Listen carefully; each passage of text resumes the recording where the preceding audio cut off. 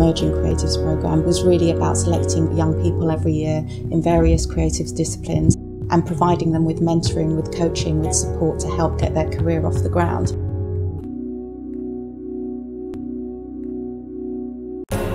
It's been really useful already just to have a centralised hub in central London that I can come and have meetings, or even just, have a cup of tea and get some writing done.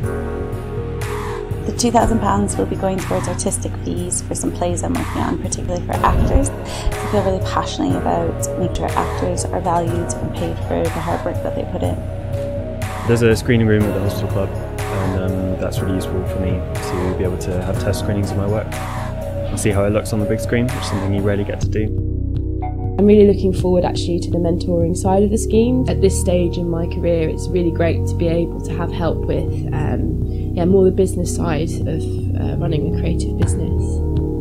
I am alumni of the Creatives in Residence at the Hospital Club, which is now the Emerging Creatives. I learned an enormous amount about how to present myself, present my work.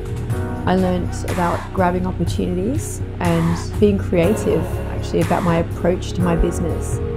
Creative in Residence was an amazing experience, having that push from the Hospital Club, that their support, their sort of stamp of saying, we really like what you do and we want you to do more of it with us, just propels you that little bit extra to really go for it.